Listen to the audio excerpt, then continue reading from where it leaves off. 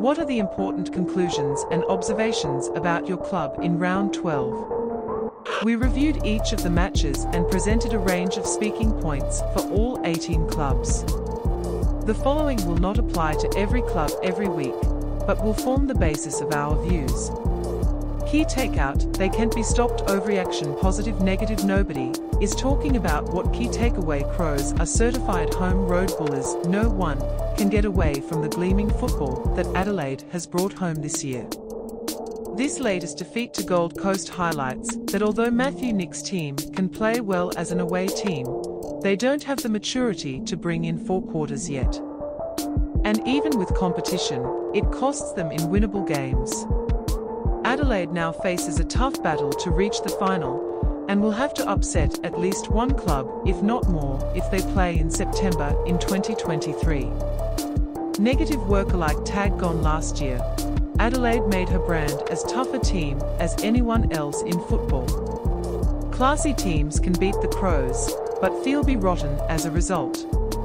Since round 6 this year, Matthew Nick's side has won controversial ownership number just once, hitting it from park against Suns in that department over weekend.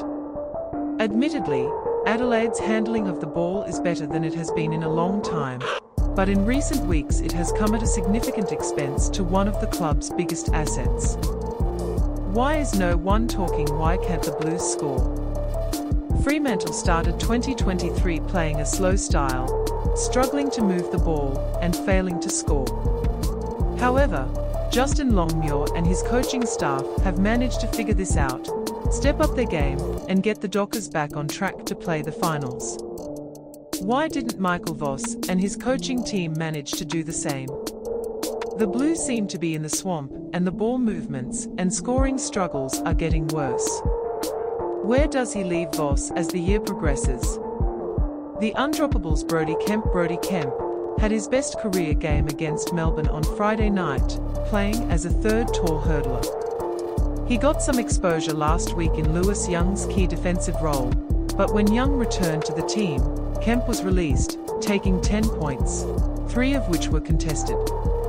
Kemp's performance has surpassed anything seen from Mitch McGovern in past few months, and it will leave you wondering if the Blues continue to play 4 tall players on defence.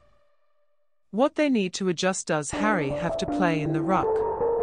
Tom de Koning fought well in the absence of Marc Pittonet, but when Jack Silvagni had to run against Brodie Grundy, Melbourne took full control of the stances. While Essendon is likely to bring Carlton out this week in a similar fashion as Sam Draper and Andrew Phillips, should the Blues at least throw Harry McKay to break it? It seems they don't believe ruckman Alex Mirkov is an option yet, and it probably doesn't end well against Silvagni Draper or Phillips.